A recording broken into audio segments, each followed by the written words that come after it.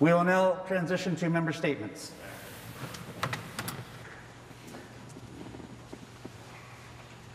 I recognize the member for Eglinton Lawrence. I have the pleasure of rising today to speak about a great organization in my riding of Eglinton Lawrence that has been helping. Excuse me. We made a rookie error. I will recognize the member.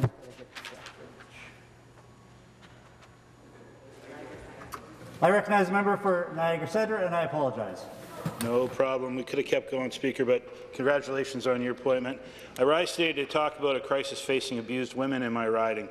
Women's Place of South Niagara is being forced to close Serenity House, which since 1996 has been a safe haven for women and children fleeing domestic violence in the city of Welland.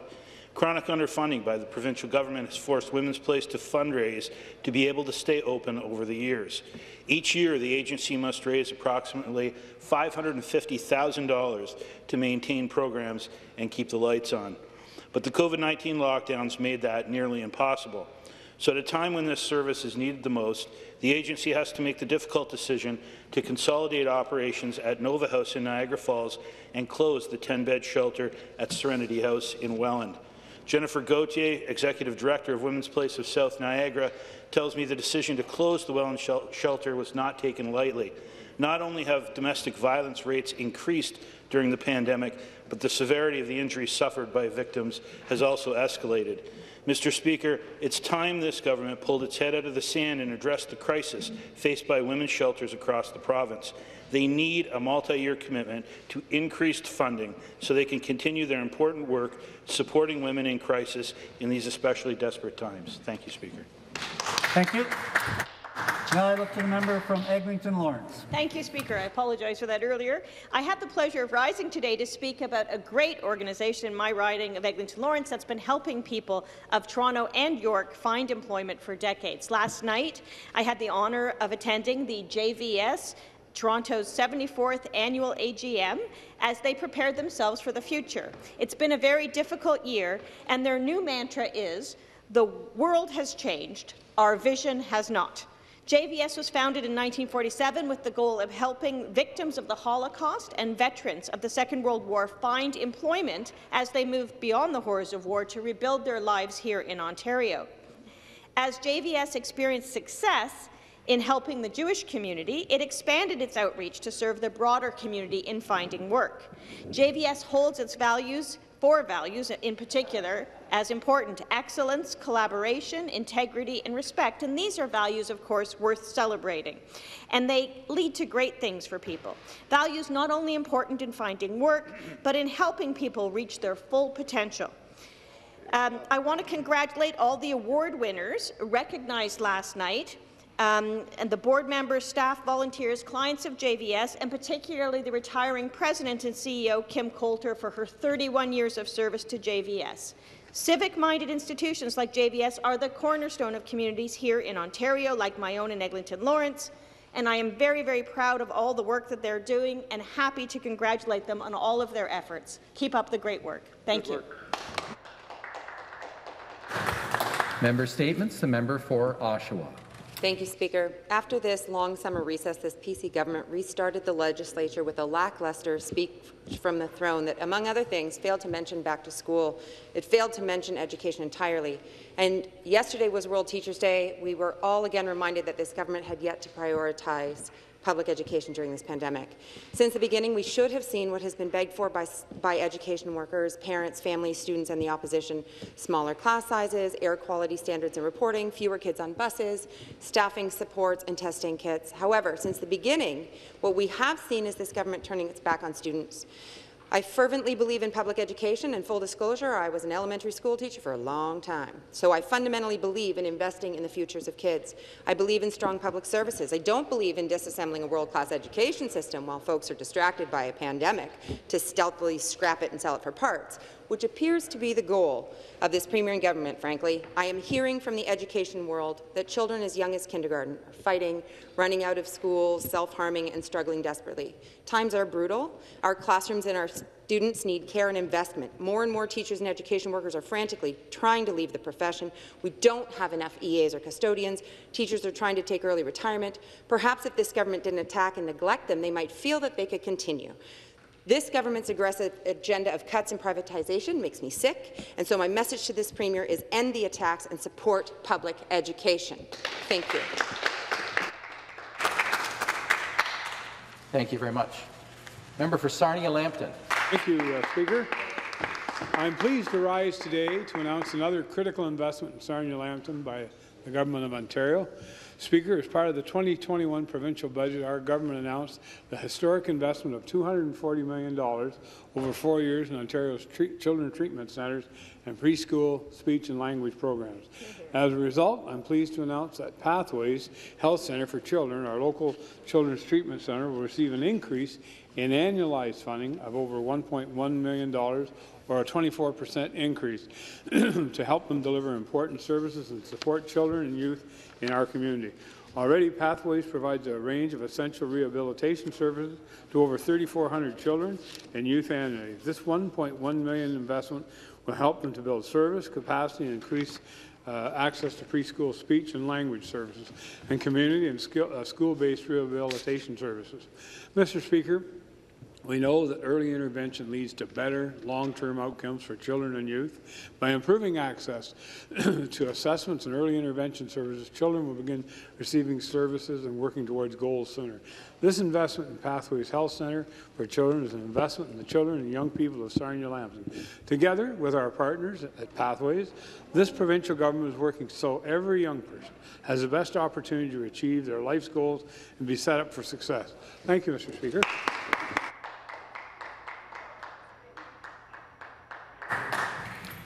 Thank you very much.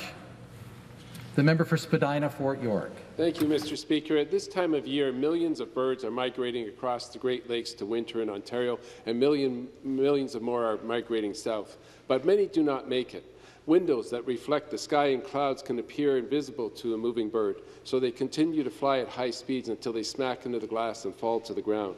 The bird photographer Bria Ramsing writes that if you walk around one of the city's large towers during the migratory season, you'll find the bodies of dead birds with their feet curled up in the air. These are brilliantly colored birds, including electric blue indigo buntings, warblers with yellow, green, and blue wing markings, and scarlet tanagers with regal red feather plumage. Flap Canada states that over 25 million birds die through collisions with windows in Canada each year. Let's see. Thankfully, we have a way to dramatically reduce bird collisions with windows. Nearly 19,000 people have signed a petition asking to prevent further damage to bird populations, including petitions by BirdSafe and Flap Canada. This week, I am introducing a motion to adopt the Canadian Standards Association 2019 Bird-Friendly Design Standard into the Ontario Building Code for all new construction in the province of Ontario. This is a proactive and inexpensive measure that will protect Ontario's biodiversity for years to come. Thank you. Thank you very much. Member statements. The member for Ottawa-Orléans. Thank you very much, Mr. Speaker. Mr. Speaker, for months, optometrists in Ontario have been trying to have discussions with the government about the challenges in the OHIP funding model. And despite months of warnings that they would withdraw their service, the government chose not to engage with optometrists to resolve their concerns. OHIP-covered eye exams ended over a month ago, and the Ontario government continues to be absent from meaningful discussions with the Ontario Association of Optometrists. Eyesight is not a luxury, Mr. Speaker. Imagine you're the mom of two eye tests to perform their best at school and to participate in the extracurricular activities that they've been missing for so long. Their eye tests were cancelled, Mr. Speaker. Les examens de vue couverts par l'assurance de santé ont pris fin il y a eye tests stopped a month ago. The Ontario government is not negotiating with the Optometrists Association of Ontario.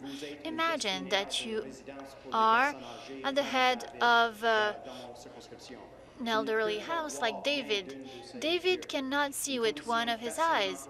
It's an easily corrected condition with glasses. Unfortunately, David cannot get an appointment with an optometrist. We need a solution now. Optometrists and work out a deal so that they can once again provide world-class eye care to Ontarians. Thank you. Thank you very much. Member statements. The member for Haldimand Norfolk. Thank you, Speaker. And as you know, Haldimand Norfolk boasts an abundance of fairs and festivals unique to our varied and rich farm heritage. These fairs, festivals, parades cap off the planting season, the harvest seasons, and signify a celebration of sorts after months and months of hard work. Dunville hosts the Mudcat Festival and its summer fair as well. Port Rowan has Bayfest. There's a Langton Fair, Houghton Fair, Simcoe's Friendship Festival, Donnybrook in Charlottesville, Fall Fest in Delhi, and then the quaint town of Waterford, well known for its Pumpkin Fest. Well, some of these festivals have been sidelined during the pandemic. I was pleased last week that the show was on once again in Caledonia for their fall fair. Great time was had by all, I can attest. Next year will be their 150th fair. And just yesterday, the famous Norfolk County Fair and Horse Show kicked off their 181st year. The fair has in place many safety precautions. We're still able to take in the traditional events, the livestock shows. Entertainment coming up includes Tim Hicks and the James Barker Band. So as the area MPP, I'm so heartened. A tremendous amount of work goes forward from our volunteers, and kudos to all for soldiering through these time-tested traditions. Thank you. Thank you very much. The next statement, the member for Hamilton East, Stony Creek. Speaker, it's too bad we are not allowed to have visitors in the gallery these days, and I'm sure that Mike Wood, the founder and main advocate for Hamilton Tenants in Unity, would be sitting in our gallery listening intently as the problems he and our office are witnessing with residential tenants who are being harassed, shamed, scared and bullied throughout Hamilton. Local media headlines such as exterior door removed by landlord or on-site laundry machines increased to $20 for a wash and dry may seem strange and like anything people from more affluent communities are accustomed to hearing, but my office hears these strange complaints from tenants every day. What do you tell a person who is in tears in her early 70s and has been informed that she doesn't she has to leave herself $700 a month apartment for renovations? She will be evicted and removed by a sheriff if she doesn't. How do you explain to her that the landlord and tenant board hearings are only being conducted virtually and that she'll have to buy, pay for, and learn to use a smartphone in the next few weeks or miss out on her chance to defend her home from outside investors who see no value in her living peacefully on Melvin Avenue and do not concern themselves that without this apartment she is bound for a life on the streets? Currently, the landlord and tenant board system is broken, and the people of Hamilton know it. They see the bullying and harassment from investment-class landlords and nameless numbered companies every day. They see their ever-increasing misery of overheated housing market. What they don't see is a government that is doing anything about it while they leave the fighting to homes to advocates like Mike and his ilk. Being forced out of your home at any age is a great mental and emotional burden, especially when there is nowhere to go that is even slightly close to being within your budget. We need to stop the profiteering and start listening to what our community needs: safe, secure, and affordable housing. Thank you.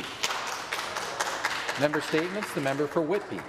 Thank you, Speaker. The Ontario government has provided up to $696 million this year to help cover historic working fund deficits with a focus on small, medium, as well as specialty and rehabilitation hospitals. I'm pleased, Speaker, that this includes over $9 million for Ontario Shores Centre for Mental Health Sciences in Whitby in support of their world-class programs and services.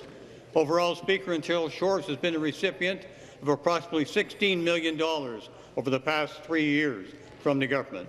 Clearly, the government is determined, Speaker, to build a comprehensive and connected mental health and addiction system that benefits Durham Region residents and people in other parts of the province. Speaker, at the end of the day, our government remains committed absolutely committed to supporting hospitals like Ontario Shores and others in Durham Region so that they can continue to care for hard-working families today and in the future. Thank you, Speaker. Thank you. The next member statement, the member for Barrie-Innisfil. Thank you, Speaker. As a representative for Barrie-Innisfil, I also represent a part of the manufacturing might that is Ontario. In Barrie-Innisfil, we have incredible companies that have been not only employing more people, helping to the province's economic recovery, but they're ready to take on more. And I wanted to announce that our government has contributed to the Skills Development Fund and the Second Career Program so people can take advantage of these opportunities to have high-paid, skilled trade jobs. But there's businesses in Barrie that are still looking for individuals, and our government has also invested in these manufacturing companies. Jomi, for example, they have a multi-year relationship with Tesla and Lucid Motors, and they plan to expand into the U.S. market. They've created 20 jobs and retained 23 jobs thanks to this government's investment, but they can take on more people and are ready to do so. Tempo Plastics also received additional funding from our government. Not only are they employing 144 individuals, but again, they also have the ability to take on more. Innovative Automation and Steve Loftus in Barrie, they received investment from this government to allow for their automation sector to grow globally, and they can take on more individuals as they continue to innovate. Matsu Manufacturing in Barrie also was able to receive funding from this government to create 24 new jobs, and certainly they can take on more. SBS Drive Tech in Barrie, and what they're doing, they have been able to double their production capacity and optimize efficiency thanks to this government. And lastly, TNR Doors is ready to expand. They have many employees now, but if you're looking, check them out because there's so much manufacturing growth in Barrie, and we're very excited for economic recovery.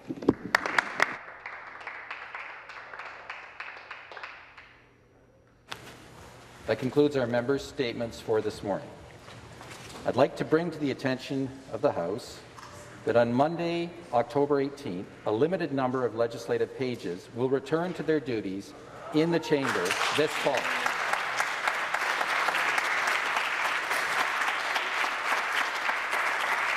As we welcome them back to the Legislative Building, their health and safety, as well as everyone who has direct contact with them, is our top priority.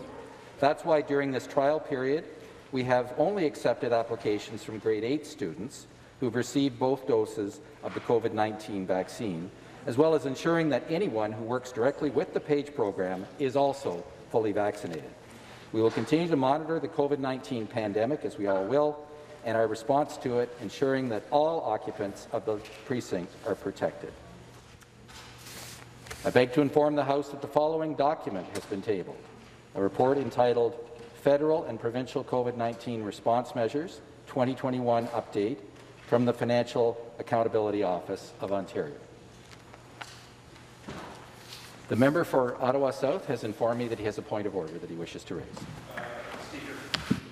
A point of order. I seek unanimous consent to move a motion without notice calling on the Government of Ontario to immediately make COVID-19 vaccinations mandatory for all frontline healthcare and education workers in the province, including hospital workers, PSWs, and home and community care staff.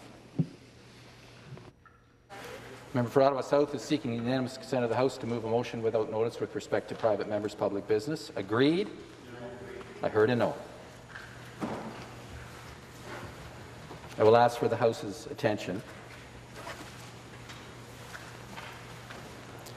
On June 14, 2021, the member for London West, Ms. Sattler, and the member for York Centre, Mr. Baber, rose on questions of privilege, respecting the ability of members to rise on points of order to seek the unanimous consent of the House regarding the business of the day. The member for London West subsequently provided a written submission in support of her questions and gave an additional oral submission to the House yesterday.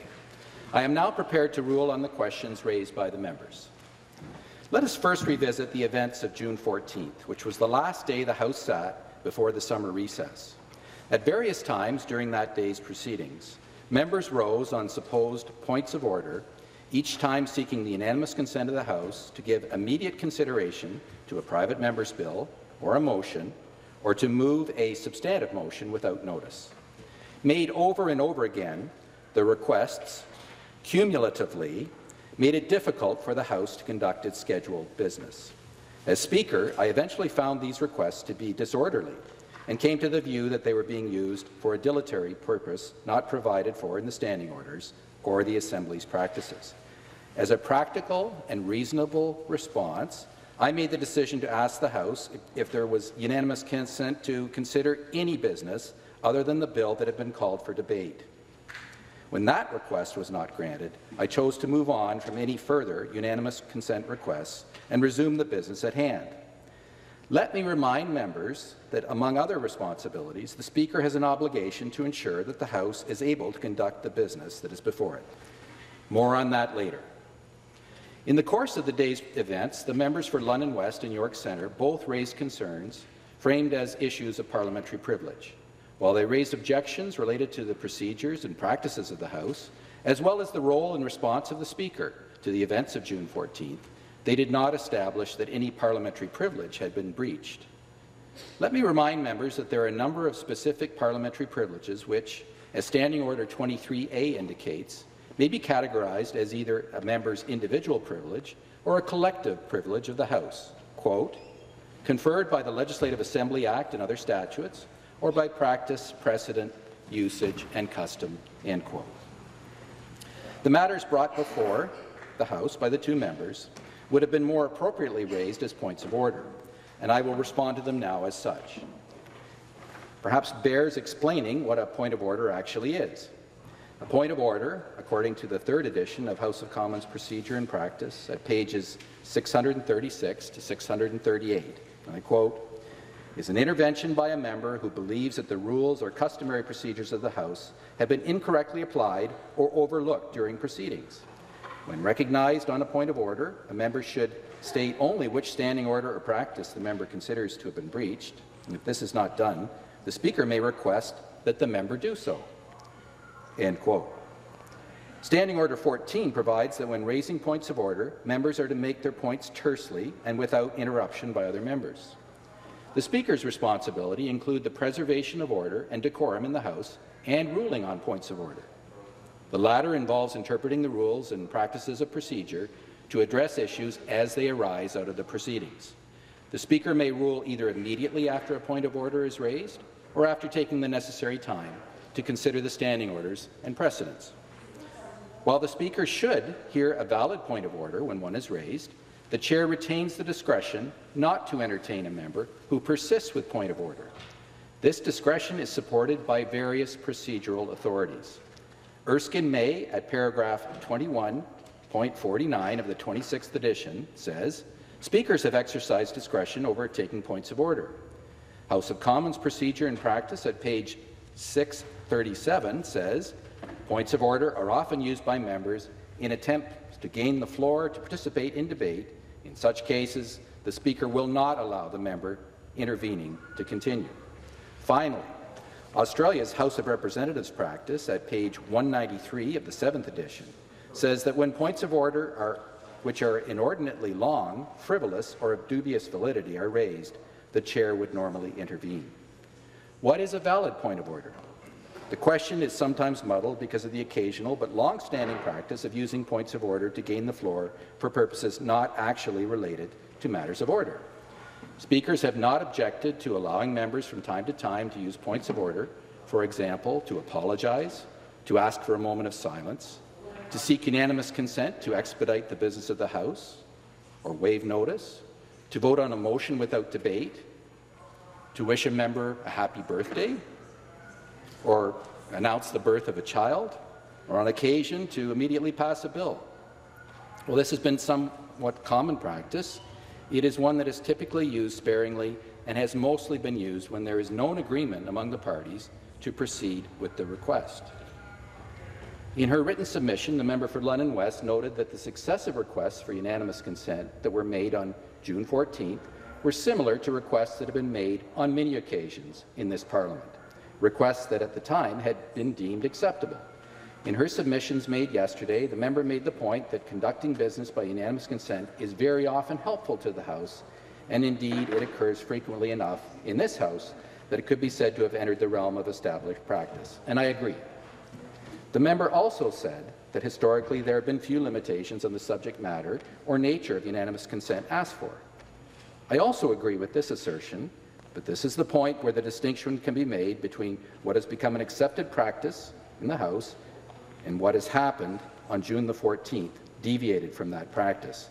The sheer extent and volume of those requests on June 14th was a striking and obvious change from the typical use of unanimous consent.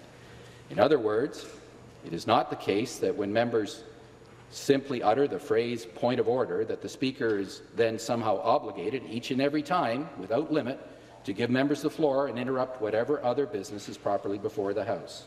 Indeed, previous Speakers have intervened to deal with the kind of dilatory measures that occurred on June the 14th.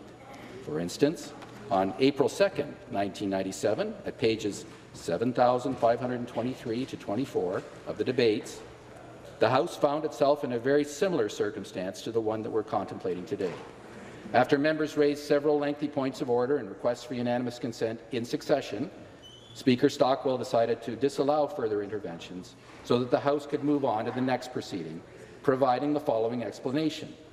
I don't ever want to cut a member off from a point of order because I think it's very, very important that they have the right to stand on those points of order, but it's also very important that we're allowed to continue the business of the day. A few days later, on April the 6th, 1997, at page 8,386 of the debates, Speaker Stockwell elaborated on the role of the Speaker. I believe that a modern definition of Speaker requires that decisions are also in the best interest of the institution of Parliament. On occasion, in particular when faced with extraordinary circumstances, Speakers may have to intervene in a way which seeks to enable the parliamentary process to accomplish the business at hand. Our precedents are supported by similar decisions made in the House of Commons.